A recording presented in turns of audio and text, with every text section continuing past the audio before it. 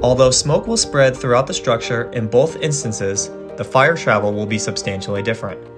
When the balloon frame basement fire reaches the ceiling of the basement floor of the first fire, there are no stops in the stud bays. Because one continuous length of lumber is used for the outer frame, the fire has free travel straight to the attic, where it can break out into an intense fire involving the contents and the structure. It can also break out of the wall on intermediate floors and involve those contents, creating a very hazardous condition for firefighters.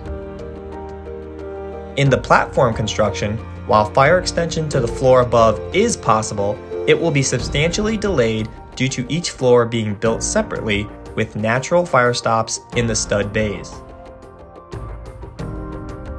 This will initially cause the fire to spread horizontally across the basement ceiling joists and involve the contents in the basement.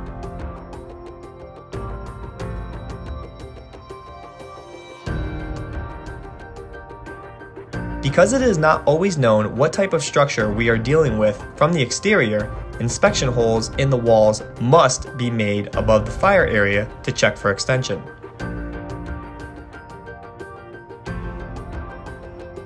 In a fire on an upper floor, the basement must be checked for fire that has either dropped down in a balloon frame or started below and worked its way up.